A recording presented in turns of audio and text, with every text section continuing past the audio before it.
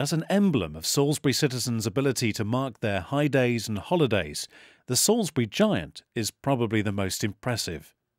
Now in retirement at Salisbury and South Wiltshire Museum, the Giant, otherwise known as St Christopher, and his compatriot Hobnob were often seen being paraded in the streets during special occasions. Over the years, his dramatic appearances have been caught on camera by many of our amateur filmmakers, along with those responsible for taking the Giant and Hobnob out onto the streets. People like former museum curator Peter Saunders. I first made his acquaintance when I came to Salisbury in 1970 as a very junior assistant curator. And one of my first jobs was to remove the cobwebs from the shoulder and around the head. As you can imagine, sort of keeping him spick and span was quite something. But over the years, I've moved him around, looked into his history, introduced him to scholars and students researching the tradition of the Giant, right through really to 1977, which was his last outing. And it was in that year that we took him into the market square to celebrate the Queen's Silver Jubilee. And I had somewhat dubious pleasure. It would be frowned on today, I think, for a museum curator to do this. But back in 1977, I provided the legs, if I can put it that way, for Hobnob to cavort in front of the Giant. The first record of him dates back to 1570. It was recorded that one of the members of the Guild of Tailors, of whom he was the symbol, if you like, the pageant figure of the tailors, it was recorded that he was brought out and repaired, so he obviously existed earlier than that. This piece of glass is particularly interesting because it comes from the original Guild Hall of the Tailors' Guild, and it depicts the Giant here as St Christopher with his staff carrying the infant Jesus across a river. And this, of course, makes the connection between St Christopher and the Giant. And this, of course, is why the Salisbury Giant is known here as St Christopher. If you look around the country, there are obviously many traditions. Helston, Norwich, Chester, places like that, like Salisbury indeed, had their own traditions. Here in Salisbury, it was very much connected to those saints' days, John the Baptist, St George and so forth. And the Giant would be accompanied by Morris dancers, 3 of them dressed as men, 3 of them dressed as women. The Giant is one of those objects within the museum that I think it's rather like Marmite. You either love him or hate him. And I've seen children come round the corner there into this gallery and suddenly their eyes light up and they rush back and they say, "Mummy, Mummy, there's a Giant through here, isn't this wonderful?" Other children, on the other hand, come round and then they cower behind their mother because they're afraid, gosh, there's a Giant there. And certainly over the years, as I've come to study him, I think I've just begun to get under his skin.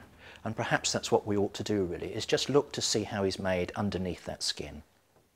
Well, the structure, as you see, is made of timber framework with cane.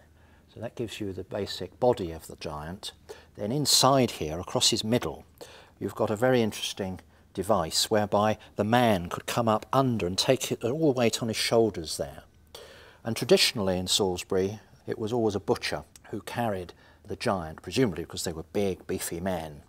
And the other tradition, which I think is very much a Salisbury one, is that every time they processed far enough and got to a pub or an inn, they would stop there, he would go in and have a jar of ale, and another one would take over.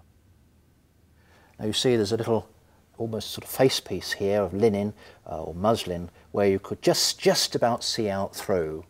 And rising up above, you've got very thin sort of strings here, which originally would have been outside to enable the whifflers and other helpers to just steady the Giant so that as he was going along, he would go along in a straight line rather than fall over.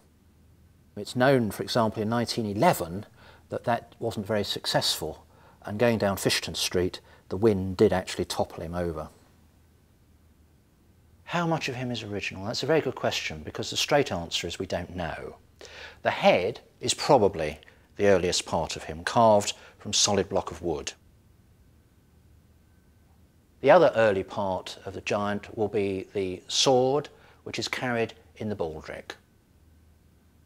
The rest of him dates really from about the 1850s onwards, and there are records of numerous restorations right through to the day, in fact, when he came into the museum.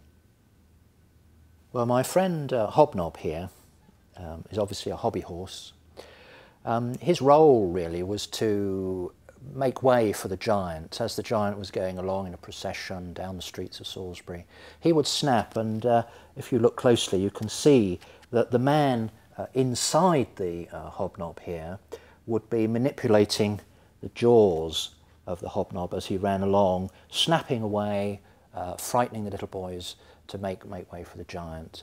But of course, remember, he was also accompanied by the whifflers carrying the giant's sword and the mace, which themselves are rather vicious weapons, and although used in part, I think, to support the giant, were nevertheless used to keep the public away from the giant. So the hobnob really shared that duty with the whifflers. And he's really a character, a really nice character, I think, and much loved in Salisbury. Even his hair is actually made from original horse hair and leather, of course. When you get in, you can come up underneath and your head is protected by the netting, and the feet that just appear out of the bottom were, in 1977 at least, my own feet. It was a little bit claustrophobic. One was never quite sure where the next rotten apple or egg was going to come flying from. But I'm pleased to say that at least the people of Salisbury in 1977 were fairly well behaved. But thinking back as to what it must have been like in medieval times when people had much less respect, I think, one can imagine returning home at the end of the day, mud splattered, really exhausted. It's not that he's so heavy to carry, it's just that you've got to be the centre of fun and attention. And it is a very serious duty, you know, making way for Salisbury's very own giant.